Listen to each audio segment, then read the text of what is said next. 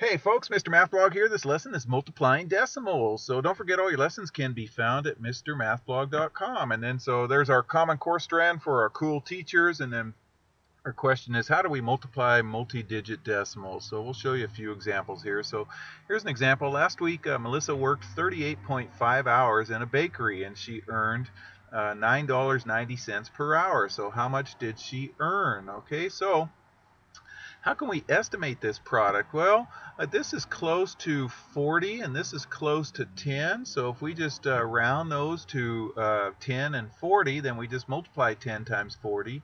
So it's going to be somewhere around $400. Now, since 990 is a little bit less than 10, and since 38.5 is a little bit less than 40, then this estimate right here is going to be a little bit less than 400 right here. But as long as we get in the hundreds, it'll tell us our answer right there. Okay, so we're going to go ahead and multiply $9.90 times 38.5.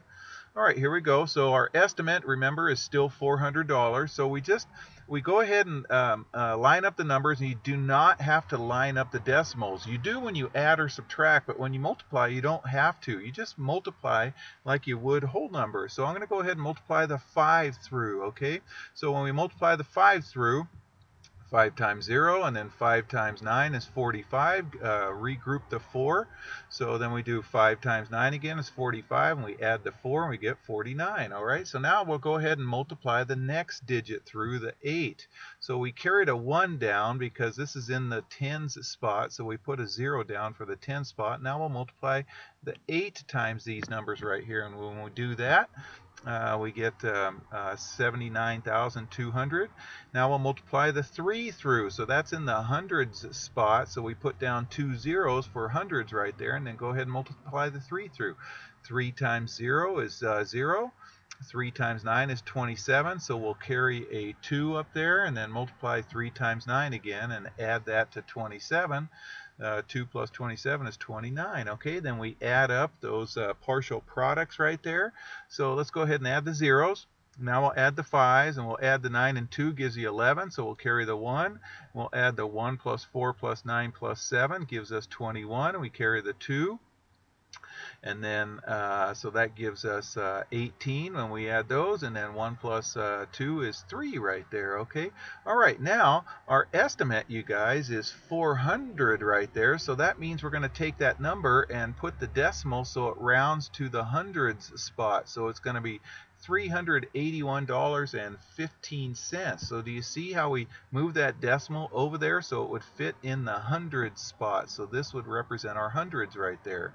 Okay, so let's answer the question here. So since the estimate, which is 400, is close to $381.15, then our answer is reasonable. So Melissa earned $381.15 last week.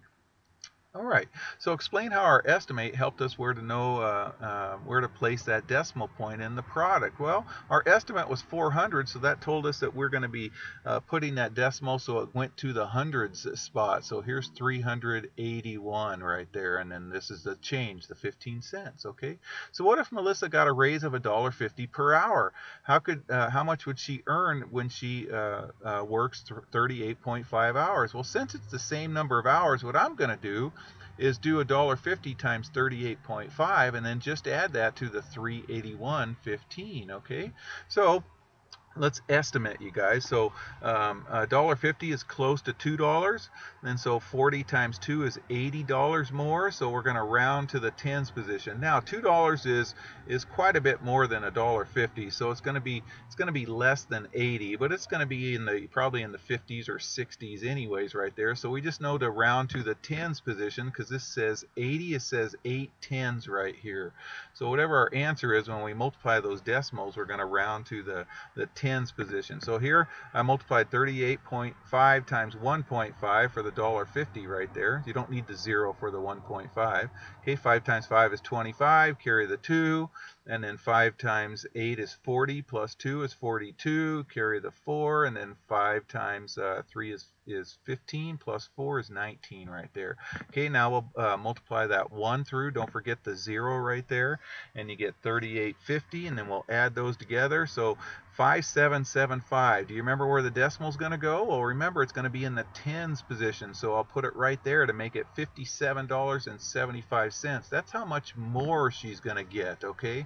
So don't forget, we have to add that to what she's already earned, $381.15. So if she got a $1.50 raise per hour, then Melissa would earn $438.90. Okay, now what we could have done is added $1.50 to the $9.90.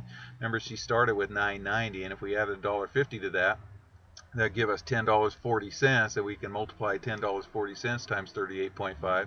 We should get $438.90. So either way is okay, you guys. So here's another way, you guys. You just count the decimals. So if you just count the decimal places in each number, and then you add those decimal numbers together, and that'll tell you how many decimal places it moves the answer to the left. So in that last example, here's 2 decimal places right here. Here's 1 more decimal place right there. So if we add those, then it means we move the decimal 3 places. So start here and go 3 places to the left, and so it would go right there. Okay, well, we used estimating there, and we knew it would round to the hundreds right there. But this is another way, and this is the way I usually do that, you guys, is I add up the decimals. And so let's try that with this, you guys. So we're going to go ahead and multiply right here. So multiply like they're just regular old whole numbers. Let's do the 6th first. Okay, so when we multiply the 6, 504. Now we'll multiply the 9. Don't forget to carry the 0. And then 9 times 84 gets us 7560. And we'll go ahead and add those together. And we get 8064. Okay, now this is where we use the decimal trick. So we'll add these decimals. There's 3 decimals here, or 3 digits after the decimal. There's 3 digits after the decimal here. So what that means is we go ahead and add those together, and that tells us we're going to move the decimal 6 places to the left. So from here, we're going to go over here 1, 2, 3, this is 4. Well, we got to do 2 more, so 5 and then 6. So what that means, you guys, is there's 2 blank spots. We put zeros in there, okay? So when we multiply that product, we get 0.008064, okay? All right, so this ends in the tenths, hundredths, thousands, 10,000s. This is the 100,000s. This is the millionths. So this says 8,064 millionths THS, but I don't know if you're ready for that yet, but that's what that says because it ends in the millionth spot. All right, let's try that with this one. So we'll evaluate 0.35 times this sum right here. So let's do the sum first because it's in parentheses right there. So let's go ahead and add those. We get 1.72.